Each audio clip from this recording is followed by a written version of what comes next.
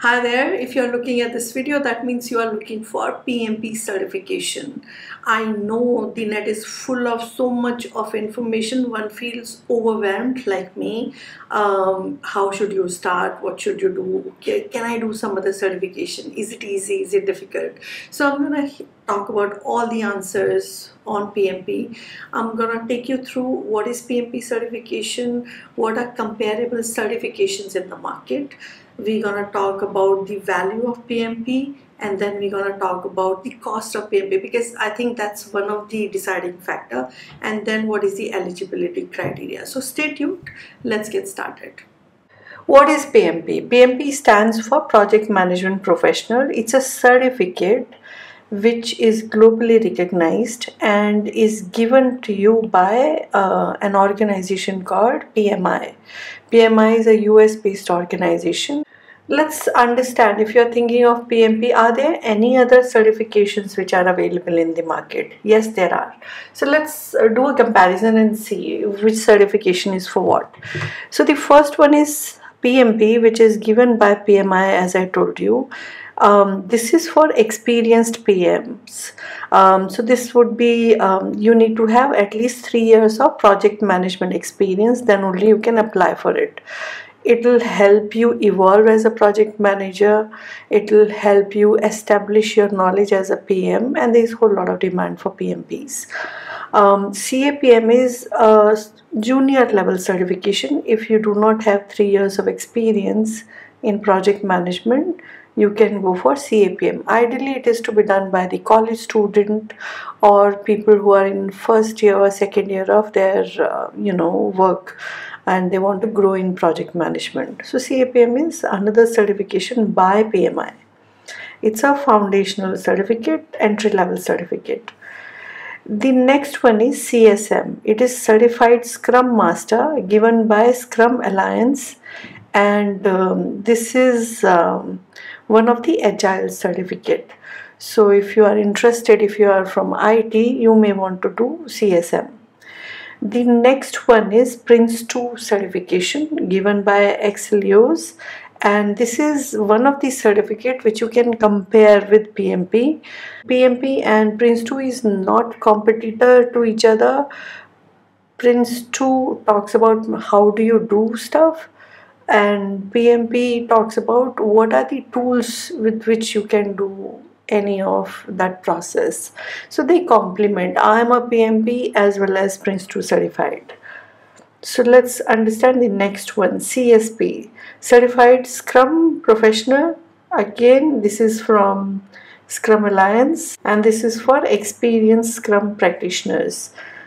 This is for senior people. Then we have PGMP, people who are managing programs, people who are managing multiple projects. It's for those people, and this is for, as I said, experienced program manager, not project managers. This is the next certification you can aspire for after PMP certification. Now, what is SAFE? SAFE is portfolio level, enterprise wide level agile practices. So if you are looking at implementation of agile, then you may look at SAFE certification. So let's look at few more things here. SAFE and Prince2, these are to be done when your organization is going towards that, because these are typically methodologies. If your organization is not practicing that, then you would do the certificate and you're gonna forget about it.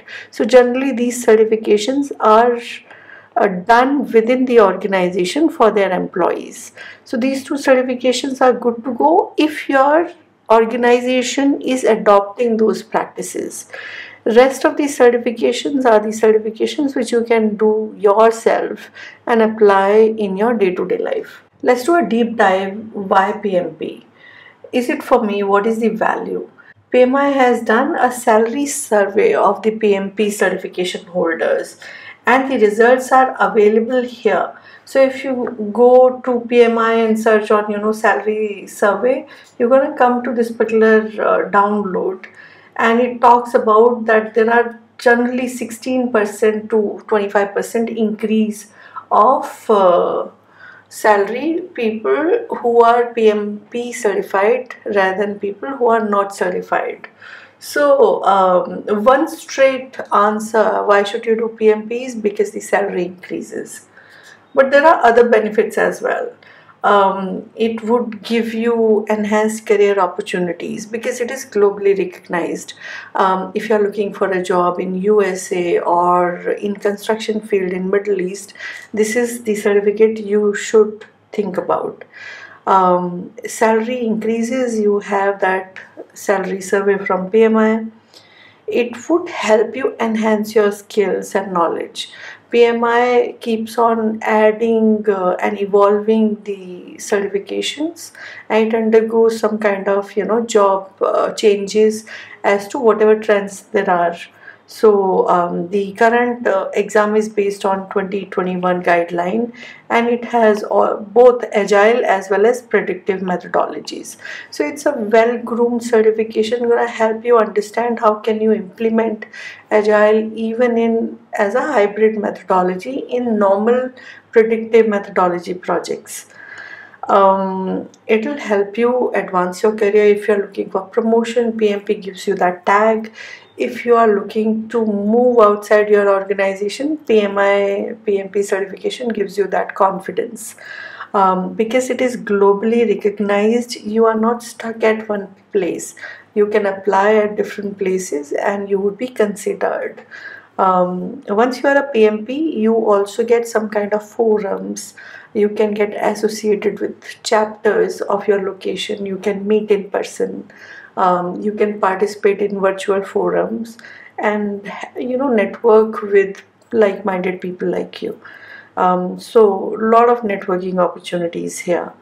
It will give you enhanced credibility. PMP is a certification which is difficult to pass. Somewhere around PMI does not advertise it or does not disclose it, but 50 to 60% of the PMP aspirant fail in the exam. So it's the certificate really tests you on your skills and your thinking capabilities, stress handling capabilities. If you pass, people know that you have it in you as a project manager to manage teams.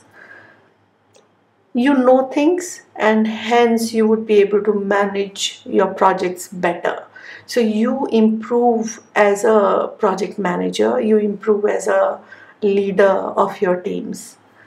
And organization also benefit because if you become a PMP, if 50% of their project managers are PMP, there is a standardization thought process which comes in. People talk in the same language, people do things better. So these are the benefits if you pick up the PMP. Now, if you have decided to pick up the PMP certification, what is the prep time for PMP? So PMP requires you to attend a workshop. The workshop time, it could be a self-study course as well. So you can either attend a classroom workshop or a virtual workshop or a self-study course. So typically based on the kind of options available with you or the self-study options which are available, it may take 2 to 4 days or weeks. If it is a classroom, you might have 4 days of 4 days of classrooms. If it is a weekend workshops, then it might take 2 to 3 weeks or 4 weeks. If you are doing a self-study course, it may take somewhere around 10 to 12 days, maybe more, based on the study pattern you have. After you do a workshop, you get something called 35 PDUs. Now these PDUs makes you eligible for the PMP exam. You need to apply for the PMP exam and then start prepping. As I told you, 50% is the failure rate of PMP aspirants. It is really important that you prepare well. So you need to start preparing with a good test prep kit. It can be from PMI, it can be from any ATP or whichever you think. Don't go for free kits because free kits would have nothing comes free. If it is free, it is just collation of some of the questions from probably 2 3 years back, which means you are looking at wrong questions, which means you are looking at outdated questions, and you would feel confused. Your thought process is gonna go overdrive, and you would not be able to understand concept and hence apply concept, and you will fail. So go to a better place and buy a better test prep kit, which would have reasons as why this which is updated, which has PMI cloned questions, and which has description why the answer is correct. So go with that. Don't go with those test prep kit which talks about PMBOK page number 3 says this is the right answer, because PMI no more looks at PMBOK now. Okay, PMBOK is not the reference material for PMP prep. PMI gives their own PMP prep slide and PDF to their student, which is based on various books. So don't go with those test prep kit which says page number this, PMBOK this. Don't.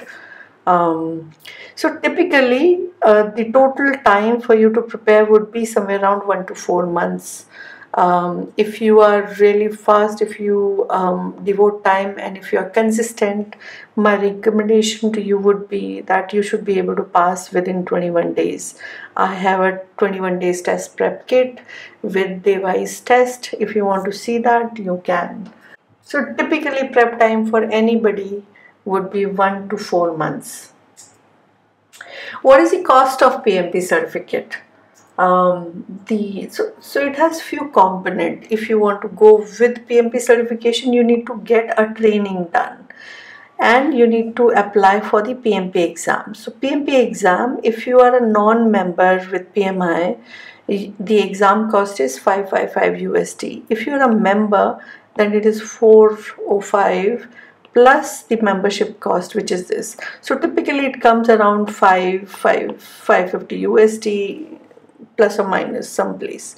So this is the cost you're gonna give to pmi.org, which is the organization which conduct the PMP exam.